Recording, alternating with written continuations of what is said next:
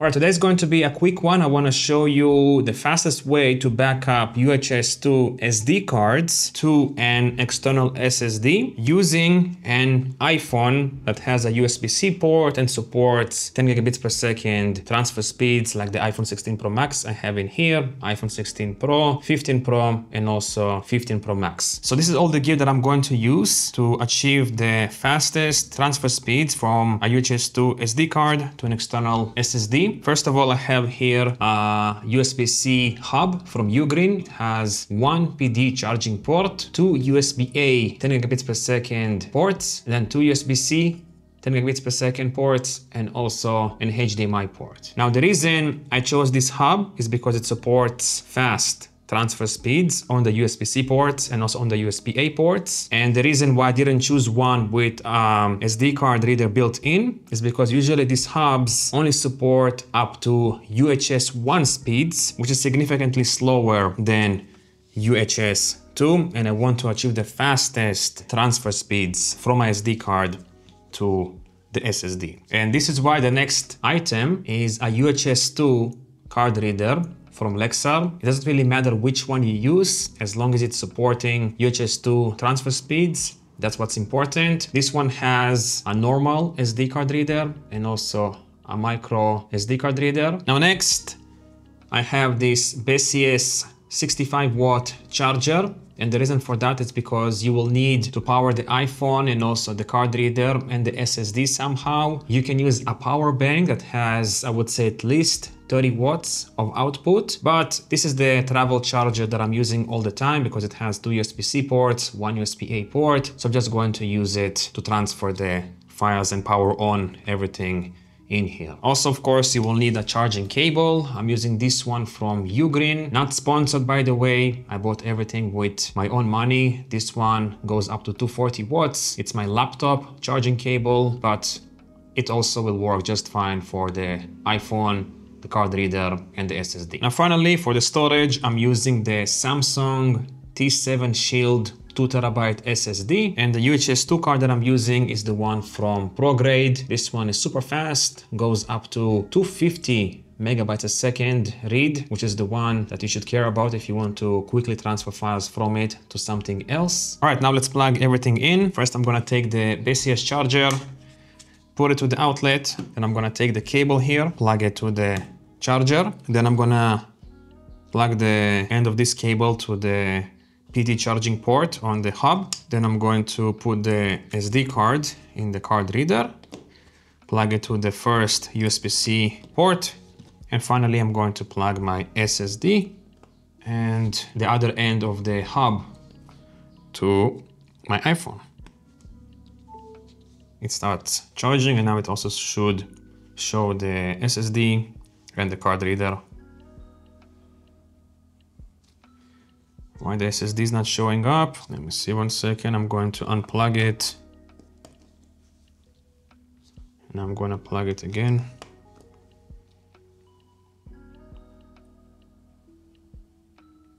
Okay, T7 Roma, my SSD. And this is the card reader. All right, gonna go to my card, to the movies folder.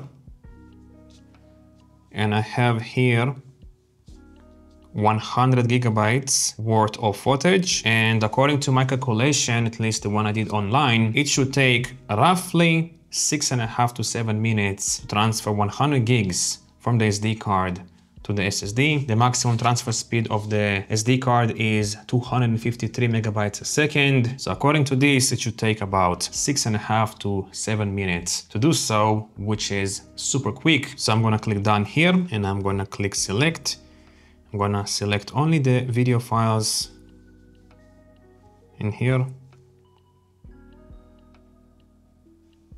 And now I wanna mention something. Here you have a couple of options to copy the files. And for whatever reason, if you're doing it this way by clicking the share button and then copy, it's not gonna provide fast transfer speeds. Also, if you're gonna click here and copy, it's not going to do it either. Probably the Files app needs some fixing, updates, I don't know. But if you click here, this folder, and then you're gonna go to the SSD, so T7 Roma, then I'm going to create a new folder in here, and I'm gonna call it test transfer speed.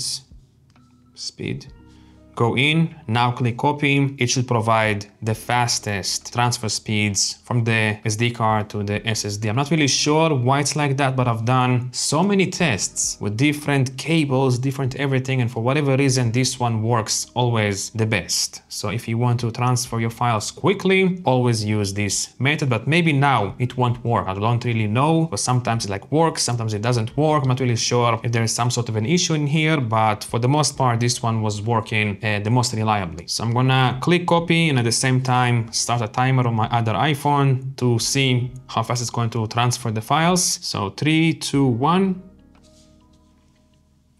Now this window is going to disappear, and then you can click here to see the progress, and it tells you about 18 minutes, 12, 13. This is super quick, by the way. Now it's working fine. I can see it already because I've done so many tests. I already know if it's gonna go fast or slow. So I'm gonna speed this up for you to see it much quicker and not get bored. And we're gonna see how long it's going to take exactly to transfer 100 gigs from the SD card to the SSD.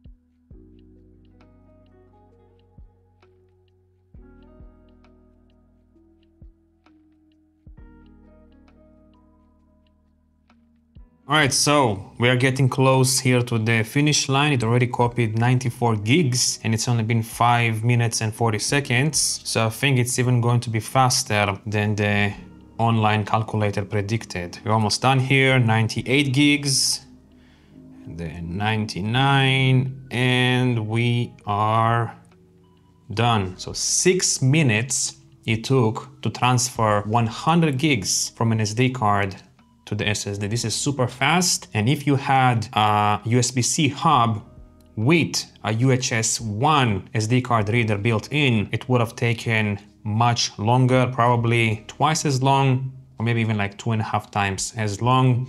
So if you are using UHS-II SD cards, it's worth buying all of these accessories in here just to benefit from the fast transfer speeds, because otherwise, why would you pay so much money for the fast SD card? And if you're using your iPhone for traveling like myself to backup footage, I think this is the best solution so far. And I think this is it for today. If you have any tips or any accessory suggestions to make it more streamlined and much quicker, let me know down below. But so far, this is the most versatile solution I've found, because you can also use this card reader on its own to transfer files from your camera to the iPhone.